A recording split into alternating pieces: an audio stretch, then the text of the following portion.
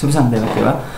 මගේ නම රජිත ශෙහන්. මම ඔයාලට අද කතා කරන්න මගේ channel එක හරහා කොහොමද graphic designer කෙනෙක් වෙන්නේ සහ කොහොමද graphic designer කෙනෙක් වෙනකොට අපි දැනගන්න යුතු මූලික කාරණා කීපයක් තියෙනවා නේද?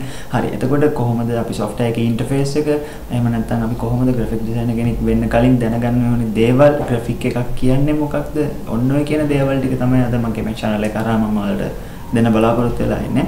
ඉතින් අපි බලමු කොහොමද අපි graphic designer කෙනෙක් වෙන්න කලින් අපි ඉගෙන ගන්න ඕනේ මූලික දේවල් ටිකක් තියෙනවා. ඉතින් මේ දේවල් ටික මොනවද කියන දේ මම හිතනවා අද මේ මගේ පාඩමත් එක්ක ඔයගොල්ලෝ දෙකටම රැඳිලා සිටියොත් ඔයාලට ඉගෙන ගන්න පුළුවන් වෙයි කොහොමද කියලා. සහ ඒ වගේම තමයි ඔයාලට වැදගත් වෙයි කියලා හිතනවා නම් මගේ channel එක subscribe කරන්න. එහෙනම් අපි බලමු මම PDF එකක් ගෙනල්ලා තිනවද කොහොමද graphic designer කෙනෙක් වෙන්නේ graphic designer කෙනෙක් වෙන්න කලින් දැනගන්න ඕනේ දේවල් කිහිපයක්. ඉතින් අපි බලමු එහෙනම් ඉස්සරහට අපි PDF එකත් එක්ක කතා කරමු මොනවද මේ කියන දේවල් ටික කියන දේවල්. හරි.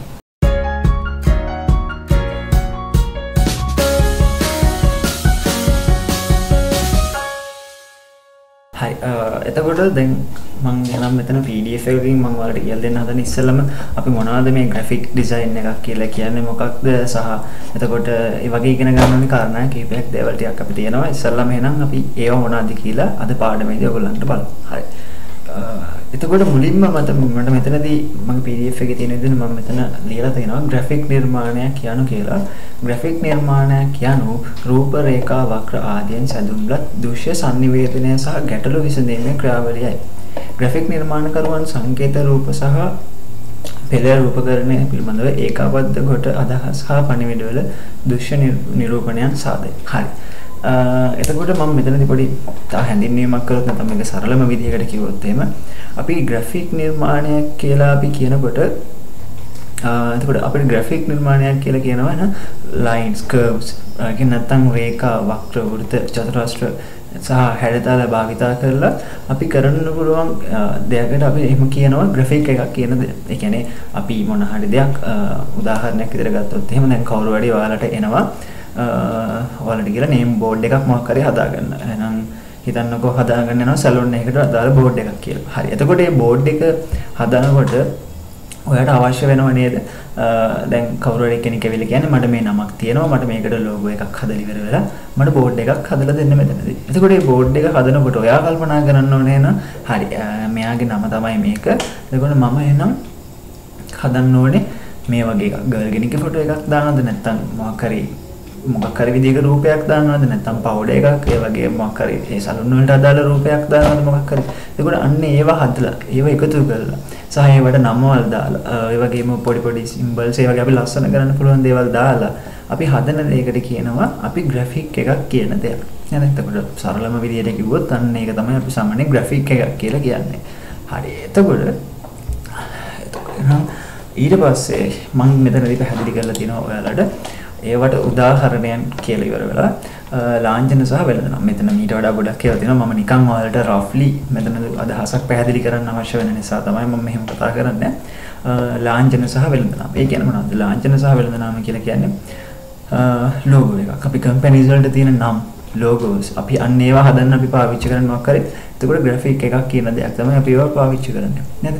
සහ ඒ වගේම තියෙන සංග්‍රහ පුවත්පත් පොත් ඒ කියන්නේ newspapers article magazines ඒවා covers ඒ පොත්වල layout ඔය කියන දේවල් වලට පාවිච්චි කරනවා. ඒ වගේම තමයි මාර්ග සැකසීම හෝ පාර්සලක සැලසුම. ඒ කියන්නේ ඉතින් මොනවාද? සාමාන්‍යව මාර්ගවල තියෙන බෝඩ්ස් අනම්මන නැත්නම් ඒගොල්ලන්ගේ ප්‍රොජෙක්ට් මොන හරි. එතකොට අන්න ඒ වගේ දේවල් අපි හදන්න ගන්නවා. සහ වෙළඳ ප්‍රචාරණය. වෙළඳ ප්‍රචාරණය කියන එක ගත්තොත් එහෙම වෙළඳ ප්‍රචාරණයේදීත් මෙතන තියෙනවා. ඉතින් අපි මොකක් හරි ඉස්සෙල්ලා මම කිව්වා වගේ මොකක් හරි ප්‍රොඩක්ට් එකක් අපි විකුණන්න පාවිච්චි කරනකොට අපි ඒවට අදාළව මොන හරි දෙයක් කරනවා නම් graphic එකක් කරනවා නම් අන්න ඒවට පාවිච්චි කරනවා. ඒ වගේම web නිර්මාණයට. web නිර්මාණය කියලා කියන්නේ graphic එකක් කියලා කරන්නේ නේද? මොකද අපි web එකක් කෙනකොට web එකක් කරනවා නම් ඒ වගේ දේවල් වලට අදාළ images හදාගන්න ඒවා. එතකොට ඒ වගේ දේවල් වලට අපි graphic එකක් කියලා කියනවා. ඒ වගේම නිෂ්පාදන ඇසුරුම් වැනි බොහෝ දේවල් කියන්නේ නිෂ්පාදන ඇසුරුම් කියන්නේ අපි ගත්තොත් එහෙම සිග්නල් පෙට්ටියක් ගත්තොත් මේ සිග්නල් පෙට්ටියේ අපි හදන්න ඕනේ මුලින් ඉඳලා කොහොමද මේකේ සයිස් එක කොච්චරක් එනවද? ඒ වගේ දේවල් නේද? එතකොට ඒ වගේ දේවල් එනවනම් අපි එතකොට කොහොමද කරන්නේ? එතකොට සමාන වෙන පොඩි notifications එනවා. ඒ වගේ දේවල් වලට පාවිච්චි කරන්නේ. එහෙනම් මෙන්න මේ වගේ තව ගොඩක් දේවල් තියෙනවා. ඒකට මෙන්න මේවට අපි කියනවා මොකද්ද? graphic නිර්මාණයක් කියන දෙයක්. නේද? හරි. ඊට පස්සේ මම පල්ලෙහාම මේවට උදාහරණ කිහිපයකුත් දීලා තියෙනවා. ලාංඡන වලට සහ වෙළඳ නාම වලට, සංග්‍රහ සහ පොත්පත් වලට, ඒ වගේම වෙළඳ ප්‍රචාරණයන් වලට මේ වගේ පොඩි ඇඩ් එකක් දීලා තියෙනවා. ඒගොල්ලෝ නිෂ්පාදන ඇසුරුම්, ඒ වගේම වෙබ් නිර්මාණයට ඔය වගේ අපි උදාහරණ දීලා තියෙනවා. හරි. එතකොට අපි මේ මූලික වශයෙන් ගත්තොත් එහෙම graphic නිර්මාණයේදී අපි පාවිච්චි කරනවා raster සහ vector කියන softwares වර්ග දෙකක්. නේද? එතකොට මේ raster සහ vector කියන softwares වර්ග දෙක හඳුන්වුවොත් එහෙම මුලින්ම raster software එකක්.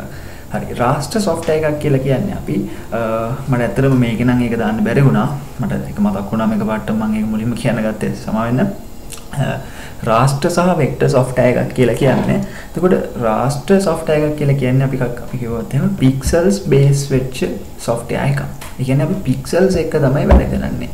අපි pixels එක කියලා කියන්නේ images මොන හරි පාවිච්චි කරලා කරන දේවල් ඒ වගේ. එහෙනම් pixels පාවිච්චි කරලා හදලා අපි වැඩ කරන software එකකට අපි කියනවා raster software එකක් කියලා. ඒකට උදාහරණයක් විදිහට අපිට ගන්න පුළුවන් Photoshop කියන software එක. එතකොට Photoshop කියන software එක ඔයගොල්ලන්ට පැහැදිලි වෙයි. මොකක්ද එහෙනම් raster කියන software එකක් තමයි මෙතනදී මේ Photoshop කියන software එක. ඊට පස්සේ තියෙනවා අපිට vector කියලා. එහෙනම් vectors කියලා කියන්නේ මොකද්ද? vectors කියලා කියන්නේ අපි පාවිච්චි කරන එක නැත්තම් අපි lines curves ඔය වගේ දේවල් වලින් කියන්නේ හැඩතල භාවිතා කරමින් අපි මොන හරි දේවල් කරනවා නම් අපි ඒකට පාවිච්චි කරනවා vector software. ඒ කියන්නේ උදාහරණ විදිහට අපි ඔය චිත්‍ර vector illustration කියන දේවල් අඳිනේවට ඒ වගේ දේවල් වලට පාවිච්චි කරන vector software එකක්. එහෙමනම් අපි text වගේ දේවල් එක්ක මොන හරි කරනවා නම් අපි පාවිච්චි කරනවා මේ එකක්. ඒ කියන්නේ raster සහ vector කියන අතර අපි වෙනස විදිහට අපිට ගත්තොත් එහෙම raster software එකක් කියලා කියන්නේ මම ඉස්සෙල්ලා කිව්වා pixels base වෙච්ච software එකක්. ඒ කියන්නේ pixels මත තමයි ඒ යාගව පදනම් වෙලා තියෙන්නේ. සහ vector කියන එකක් අපි මෙතනදී ගත්තොත් එහෙම vector එකක් කියලා කියන්නේ අපි lines curves ඔය වගේ දේවල් එක්ක යන දෙයක්. හරිද? හරි. එතකොට ඊට පස්සේ මම ගත්තොත් එහෙම මගේ දෙවැනියට මම කතා කරනවා මෙතන documents. එතකොට documents කියලා කියනකොට දැන් මෙහෙම මෙතනදී ගත්තොත් මේවට අමතරව ගොඩක් දේවල් තියෙනවා. එතකොට documents presets වර්ග මොනවද? ඒ කියන්නේ දේවල් ඉතින් ඔයාලට පුළුවන් හොයලා බලන්න. මම මේ උදාහරණ විදියට කියක් මොන හරි දෙයක් කරන්න ඔයාලට පෙන්වන්න ඕන නිසා තමයි මම මේ rough idea එකක් දෙන්නේ. ඉතින් ඔයාලත් මේව ගැන interest නම් ඔයාලට මොකක් හරි දෙයක් ගැන අවශ්‍යයි නම් ඔයාලටත් පුළුවන් මේව ගැන හොයලා බලන්න නේද? නිකන් තියෙන ටයිම් එකක් අරගෙන ඉවර වෙලා බොරුවට Facebook එක ඇතුළට එහෙම යන ටයිම් එකක් අරගෙන Tamanට අවශ්‍ය දේවල් දෙනවා නම් හොයන්න කරන්න පුළුවන්. හරි. ඊට පස්සේ documents කියන එකට තියෙනවා graphic නිර්මාණ පරිසරයක් තුළ නිර්මාණය කරන ලද බොහෝ ලේඛන සම්මත කඩදාසි පරිමාණයන්ට අනුකූල වේ. ඒක තමයි ඉස්සෙල්ලත් මම කිව්වේ. ඒ වගේ ගොඩක් දේවල් වර්ග තියෙනවා නේද? අපි ගත්තොත් එහෙම සාමාන්‍යයෙන් අපි අහලා තියෙනවානේ A4 කියනවා A5 කියලා කියනවා නේද? A3 A2 ඒ වගේම තමයි අපි photo size විදිහට ගත්තොත් 2x3 4x6 4x7 8x10 ඔය වගේ අපිට ගොඩක් documents වර්ග තියෙනවා. එහෙනම් අපි මෙතනදී මෙයාගලන්ගේ දීලා තියෙනවා පොඩි documents වර්ග වලට උදාහරණ ටිකක් එක්ක මම දීලා තියෙනවා. මම මේක ඕනේ නම් මම link එකක් කොහොම හරි දාන්න පුළුවන් නම් මම හොයලා දාන්නම්. මේක ඔයාලට download කරගන්න අවශ්‍ය නම් මම බලමු ඒකටත් මම ක්‍රමයක් මොකක් කරලා ඔයගලන්ට දෙන්න. හරි. එතකොට document එකක් කියලා කියන්නේ ඔන්න ඔය වගේ දෙයක් තමයි. ඊට පස්සේ resolution එකක් විභේදනයක කරන තේරුමක් දන්නේ නැති කට්ටියක් ඉන්නවා. තේරුම් ගන්න දන්න කට්ටියක් ඉන්නවා. ඉතින් resolution එකක් එහෙනම් විභේදනයක් කියලා කියන්නේ මෙතනදී මම ඒව නිර්වචනය කරලා තිනවා graphic නිර්මාණයකදී මෙම pixels අංගලයකට අංගල එකකට තිත් ඒ කියන්නේ තික් අංගලකට තිත් ලෙස හැඳින්වේ. අංගලකට pixels නැත්නම් අංගලකට රේඛාව සහ APSI කියන අංගලකට sample වෙනත් විභේද පියවරවල් වේ. කියන්නේ resolution එකක් කියන වචනේ අපි උදාහරණයක් විදිහට සරලම විදිහට ගත්තොත් මේකට අමතරව සරලම විදිහකට ගත්තොත් resolution එකක් කියලා කියන්නේ අපි දික් අංගලකට තියෙන කොටු සංඛ්‍යාවට තමයි අපි resolution එකක් කියන දෙයක් කියන්නේ. හරිද? හරි. ඒ වගේම තමයි. එහෙමනම් ඒකෙදී ඇතුලේ resolution එකක් කියන එකත් එක්ක අපි තව පාවිච්චි කරන වචනයක් තමයි pixels කියන වචනය. එතකොට මේ pixels කියලා කියන්නේ මොනවද? pixels කියලා කියන්නේ pixels graphic කියනෝ පරිගණක graphic එකක් වන අතර එමෙන්ම pixels වර්ණ ලක්ෂ වලින් සෑදී ඇති රාෂ්ට්‍ර ආකෘති මගින් නිරූපණය කරන සෑම pixels එකක්ම එක් වර්ණයක් නියෝජනය කරයි. pixel එකක් එක් වර්ණයක් නියෝජනය කරයි. pixels graphic විශාල කළ විට තනි pixel ද විශාල වේ. ඒ කියන්නේ අර අපි උදාහරණයකට දැකලා තියෙනවා ඇති ඔයගලන්ට මේ ගොඩක් ඉමේජ් එකක් ලොකු කරොත් එහෙම ඒගොල්ලෝ නිකන් කොටු වගේ පේනවා නේද? හරි. අපි කතා කරමු මේක මොකක්ද කියන දේ ගැන. විශාල වේ. ග්‍රැෆික් විභජනය DPA වලින්ද ලබාගත ඇති අතර අඟලකට තිත් ගණනින් නිරූපණය කරයි. එහෙනම් පික්සල් එකක් කියලා කියන්නේ එතකොට අපි බැලුවොත් එහෙම මෙයාගේ පොඩි උදාහරණයක් දීලා තියෙනවා. මෙතන පොඩි උදාහරණයක් දීලා තියෙනවා. මේ තියෙන්නේ එක කොටුවකට. එහෙම නැත්නම් නිකන් හිතන්නකෝ පොඩි මොකක් රවුමක් කියලා. ඒ රවුම අරගෙන පික්සල්ස් 10යි 10 ගත්තොත් එහෙම මෙතන දිනනවා 10 වැඩි කිරීම 10. ඒ කියන්නේ රවුම ඇතුලේ පික්සල්ස් 10 වැඩි කිරීම 10 ප්‍රමාණයට තමයි නැත්නම් 100ක් කියන දෙයක් විදිහට ගත්තොත් එහෙම ඒ ප්‍රමාණයක් තමයි මේක ඇලකේ තියෙන්නේ. ඊට පස්සේ මෙතනදී තියෙනවා අපිට 20යි 20. ඒ කියන්නේ අරකට වඩා දෙගුණයක් විතර වැඩි. එතකොට පේනවද පොඩ්ඩක් අර ෂාප් ගතියක් ටිකක් මීට වඩා වැඩි වෙලා තියෙනවා නේද? මෙතන ලොකුවට කොට පෙන්නනවා. ඊට වඩා ටිකක් මෙතන පොඩියට තමයි කොට පෙන්නනවා. එතකොට මෙතනදී තියෙනවා තුන්වෙනි එක විදිහට 30 වැඩි කිරීම තියෙනවා. ඒ කියන්නේ මේක ඇතුලේ තියෙනවා මේ වගේ දෙගුණයක් විතර නේද? මේ වගේ නෙමෙයි මෙතන තියෙනවා මීට වඩා වැඩි ප්‍රමාණයක්. එතකොට මෙතනදී පේන ප්‍රමාණය කොටු ප්‍රමාණය වෙනස් නේද? එහෙනම් මෙතනදී ඔයාලට උදාහරණයක් විදිහට මම ඔයාලට පැහැදිලි කරන්න උවමනා පික්සල් එකක් කියලා කියන්නේත් අපි අඟලකට ඇති වර්ග අඟලකට ඇති කොටු සංඛ්‍යාවට තමයි අපි පික්සල් එකක් කියලා කියන්නේ. දැන් සමහර වෙලාවට අපි නිකනුත් කියනවා අපි මේක රෙසලූෂන් එකක් අඩුයි නැත්නම් මේක හරියට පැහැදිලි නෑ මේක ක්ලියර් නෑ එහෙම කියලා දන්නවා. හැබැයි අපිට රෙසලූෂන් එකක් කියලා කියන්නේ මොකක්ද කියලා මෙච්චර කල් දැනගෙන හිටියේ නෑ නේ. එතකොට රෙසලූෂන් එකක් කියලා කියන්නේ එහෙනම් මේ අඟලකට ඇති වර්ග අඟලක නැත්නම් දික් අඟලකට ඇති කොටු සංඛ්‍යාවට තමයි අපි රෙසලූෂන් එකක් කියලා කියන්නේ. එතකොට මේ කොටුවකට අපි කියනවා මොකද්ද පික්සල් එකක් කියලා. මේක පටලවා ගන්න එපා. මේකෙදී අපි resolution එකක් කියන එක සහ pixel එකක් කියන දෙක අතර වෙනසක් තියෙනවා. ඒ resolution එකේදී තියෙන කොටුවකට තමයි අපි pixel එකක් කියලා කියන්නේ. ඒ කියන්නේ උදාහරණයක් විදිහට අපි මොකක් හරි දෙයක් කරොත් තීන්ත එක බිඳුවක් තියෙන. දැන් අපි ලොකු චිත්‍රයක් ගත්තොත් එහෙම ඒකේ තීන්ත තනි බිඳුවක් තමයි pixel එකක් කියලා කියන්නේ. මොකද අන්නේ pixel ප්‍රමාණය නම් අඩු වෙනකොට මොකද වෙන්නේ? සාමාන්‍ය pixels කොටුවක් ඇතුලේ තියෙන ප්‍රමාණය අඩු වෙනකොට ඒ pixels ලොකු වෙනවා. එතකොට image එකේ තියෙන quality එක පොඩ්ඩක් අඩු වෙනවා. නේද? එතකොට pixel ප්‍රමාණය වැඩි වෙන්න මොකද වෙන්නේ? අර චූටි කොටු ප්‍රමාණය පොඩි වෙනවා. එතකොට මේ පොඩි වෙනකොට මොකද වෙන්නේ? එහෙනම් අපේ මේ තියෙන pixels ප්‍රමාණය පොඩි වෙනකොට අර image එක හොඳට sharp විදියට පේන්න ගන්නවා. අන්න ඒකට උදාහරණයක් විදිහට තමයි මම මෙතනදී ඔයාලට දීලා තියෙන්නේ. පැහැදිලි කියලා මම හිතනවා. මොන හරි කමෙන්ට්ස් ඒ කියන්නේ මොන හරි ප්‍රශ්න තියෙනවා නම් ආපහු අහන්න කමෙන්ට් කරන්න මම ඒවටත් උත්තර දෙන්නම් පුළුවන් විදිහකට. ඔයාලට මොන හරි ඕනම ප්‍රශ්නයක් තියෙනවා නම් ඕනම ගැටලුවක් තියෙනවා නම් මෙතන පල්ලෙහාන් කමෙන්ට් කරන්න. එහෙම නැත්නම් මගේ Facebook page එකට ගිහලා මට personal message එකක් කරලා දාන්න. Rajitha Shehan Academy කියන Facebook page එකට ගිහලා ඒකෙන් message එකක් කරලා personal දාන්න. මම පුළුවන් විදිහට reply එකක් දාලා ඔයාලගේ තියෙන ප්‍රශ්න විසඳුම් කරන්න. හරි. එතකොට මම එහෙනම් හිතනවා මේකත් පැහැදිලි ඇති කියලා ඉවර වෙලා. ඒ වගේම තමයි ඊට පස්සේ තියෙනවා වර්ණ ප්‍රකාර කියන නැත්නම් color modes. මෙන්න මේ color modes කියන එකත් අපිට හරිය වැදගත් දෙයක් තමයි අපි graphic එකක් කරද්දී. නේද? එතකොට අපි මොකද colors කියන දේවල් දැනගන්න ඕනේ. එතකොට අපි ප්‍රධාන වශයෙන් අපි ඉස්කෝලේ යන කාලෙත් ඉගෙනගෙන තියෙනවා මොනවද මූලික වර්ණ කියලා. මූලික වර්ණ කියන්නේ මොනවද? මූලික වර්ණ කියලා කියන්නේ අපි red, green, blue නැත්නම් රතු, නිල් සහ කොළ කියන ඒවාට තමයි අපි මූලික වර්ණ කියලා කියන්නේ. එතකොට මෙන්න මේ graphic එකේදීත් අපිට මේ වර්ණ විදියට අපිට RGB වර්ණ සහ CMYK වර්ණ කියලා අපි මේකේ කොටස් දෙකකට බෙදලා ඊට අමතරව තව වර්ණ ප්‍රභේදයන් තියෙනවා මෙතනද. නමුත් අපි බේසික් ප්‍රධාන වශයෙන් අපි පාවිච්චි කරන්නේ මෙන්න මේ CMYK සහ RGB කියන color modes වර්ග දෙක තමයි. හරි. එතකොට මේ දෙකෙත් මොනවාරි වෙනස්කම් වගේක් තියෙනවනේ අනිවාර්යයෙන් නේද? එහෙනම් බලමු මෙතනදී මම ඔයගලන්ට පැහැදිලි කරලා තියෙනවා RGB වර්ණ ප්‍රකාරයක් කියලා කියන්නේ. RGB යනු රූපවාහිනී සහ මොනිටර් භාවිතා කරන වර්ණ ක්‍රියාවලිය. රතු ගොළ සහ නිල් ආලෝක තිරය මත එකට මිශ්‍ර කර වර්ණ වලට පූර්ණ වර්ණාවලියක් බවට පත් කරයි. අන්න මොකක්ද එහෙනම් කියන්නේ? අපි RGB කියන color mode එක අපි පාවිච්චි කරන්නේ උදාහරණයක් විදිහට අපි ඩිස්ප්ලේ කරන්න මොන හරි දෙයක් හදනවා නම් ඒ කියන්නේ print method නැතුව අපි ඩිස්ප්ලේ කරන්න කියන්නේ අපි බැලුවොත් උදාහරණයක් විදිහට මොකද්ද අපි ගමුකෝ මේ මොන හරි අපි Facebook එකට දාන image එකක් හදන්න ඕනේ. නැත්නම් අපි මොන හරි TV එකට දාන ඔයගලන්ට කවුරු හරි කෙනෙක් ඇවිල්ලා කියනවා මේ මට පොඩි TV එකට දාන්න පොඩි image එකක් හදලා දෙන්නකෝ.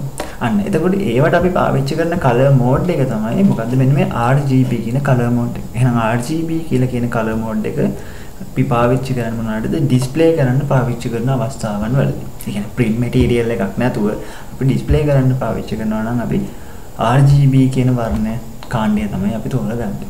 ඒ වගේම තමයි ඊට පස්සේ තියෙන color mode එක තමයි CMYK. CMYK කියලා කියන්නේ මොකද්ද? CMYK අපි කියලා කියනවා cyan, magenta, yellow සහ key. දැන් key color. key color එකක් කියලා. ඒ key color එකක් විදිහට අපි හඳුන්වන්නේ black එකක් කියන දේ. එතකොට මේ CMYK කියන එකේ තවල්ල පොඩි අදහසක් කියලා අපි ඉස්සර මේකෙත් ඉගෙනගෙන තියෙනවා නේද? රතුයි කොළ එකතු නම් කහ හැදෙනවා, රතුයි මේ වගේ කරනවා magenta කියන වර්ණය හැදෙනවා. blue එකයි green එකයි එකතු නම් cyan කියන වර්ණය හැදෙනවා. ඔන්න ඔය වගේ. එතකොට මෙතනක් තියෙනවා අන්න ඒ වගේම set එකක්. එහෙනම් CMYK කියලා කියන එකට නිර්වචනයක් උදාහරණයක් විදිහට මම දීලා තියෙනවා. නිර්වචනයක් මෙතනදී සමාන CMYK කියන magenta කහ සහ key color එකක් කියන්නේ cyan magenta කහ සහ key color එකක් කියන්නේ. එහෙනම් RGB වර්ණ පද්ධතියේ මෙන්න ඔබ CMYK යනු අඩු කිරීමේ වර්ණ ආකෘතියක මන්ද මුද්‍රිත තීන්ත සාමාන්‍යයෙන් පරාවර්තනය වන ආලෝකය අඩු කර භාවිතා කරන තීන්ත සුදු බැහැ පසුබිමක දීප්තිය එම වර්ණ හතරෙන් අඩු කර. එහෙනම් ඒ කියන්නේ මොකක්ද එන CMYK කියන color mode එක අපි පාවිච්චි කරනවා printing method එක. ඒ කියන්නේ අපි print එකකට යවන මොකක් හරි art work එකක් කරනවා නම් අපි art work එක අනිවාර්යයෙන්ම කරන්න ඕනේ CMYK කියන color mode එක පාවිච්චි කරලා. මොකද RGB වලින් කරොත් එහෙම අර CMYK කියන එකට වඩා colors චුට්ටක් වෙනස් වෙනවා. මොකද print වෙන්නේ CMYK colors කියන නිසා. එහෙනම් ඔය දෙකේ තමයි අපි දැනගන්න ඕනේ මෙන්න මේ RGB සහ CMYK කියන colors ටික මොනවද කියන දේවල් ටික. පැහැදිලිද? මම හිතනවා පැහැදිලි කියලා. ඒක තමයි මම ඉස්සෙල්ලත් කිව්වේ. මොන හරි ප්‍රශ්න තියෙනවා නම් ඒ කියන්නේ මොන හරි doubts මොන හරි තියෙනවා නම් ඔයාලා මෙතනට කමෙන්ට් කරලා කතා කරලා මම Facebook එකකින් මට මැසේජ් එකක් දාලා ඒ වගේ දෙයක් කරන්න. ඒ වගේම තමයි මොන හරි ඒක තමයි මම ඔයාලට කියන්නේ.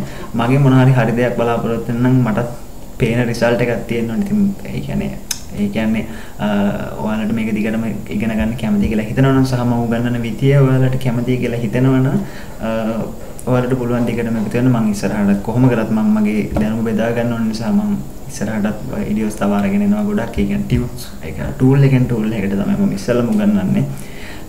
එහෙනම් මම මොන හරි දෙයක් තියෙනවා නම් මෙතන මට පාලින් කමෙන්ට් කරන්න. ඒ වගේම තමයි ඔයාලා දන්න කට්ටියට ඕනෙ කෙනෙකුට මේක ෂෙයා කරන්න, ඉගෙන ගන්න කැමති ඕනම කෙනෙකුට මේක කියන්න ඇවිල්ලා බලන්න කියලා. ඔයාලටත් හොඳයි කියලා හිතනවා නම් ඔයාලා අනිත් කට්ටියටත් රෙකමන්ඩ් කරන්න.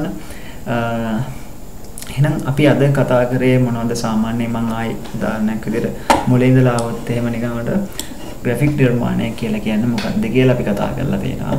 ඒ වගේම තමයි ඒකට උදාහරණ, ඒ වගේම documents ගැන කතා කරලා තියෙනවා. සහ resolution එකක් එහෙම නැත්නම් pixel එකක් කියන්නේ මොකක්ද කියලා අපි හඳුනගෙන තියෙනවා. සහ ඒ වගේම තමයි අපි අන්තිමට කතා කරනවා වර්ණ ප්‍රකාර ගැන නැත්නම් color modes කියන දේවල් ගැන. හරි. එහෙනම් අදට මම මෙච්චර තමයි කතා කරන්නේ. මොකද සාමාන්‍ය මුලින් දැනගන්න ඕනේ කරුණා කීපයක් තියෙනවා. අපි software එකක් ඉගෙන ගන්න කලින් එකපාරට මට මෙන්න Photoshop කියලා උගන්වන්න පුළුවන්. හැබැයි මෙන්න Photoshop කියන්න කලින් පොඩි දේවල් ටිකක් තියෙනවා දැනගෙන ඉන්න. ඉතින් අන්නේ දැනගෙන ඉන්න ඕනේ මූලික කාරණා ටික තමයි මම මෙතනදී ඔයගලන්ට ඉස්සෙල්ලාම ඉගෙනුවේ. ඊළඟ දවසේ මම මුලින්ම කතා කරන්න යන්නේ software එකේ interface එක සහ අපි කොහොමද selections වර්ග ගැන කතා කරන්නේ. කියන්නේ අපි මොකක් හරි රූපයක් ගත්තොත් එහෙම මෙතනින් තියෙන රූපයක් තව තැනකට කපලා අපි ගෙනියන්නේ කොහොමද? අපිට ඒවට පාවිච්චි කරන්න පුළුවන් tools මොනවද? අන්නේ selections වලට අදාළ tools වර්ග තමයි මම ඊළඟ පාඩමෙන් ඔයාලට අරගෙන එන්නේ. එහෙනම්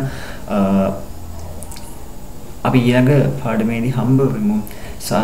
මතක ඇතුව මගේ channel එක subscribe කරලා bell icon එකත් click කරලා තියන්න. එතකොට ඔයාලට අමතක වුණත් හදිස්සිය හරි ඔයාලට reminder එකක් විදියට notification එකක් එනවා ඔයාලගේ phone එකට.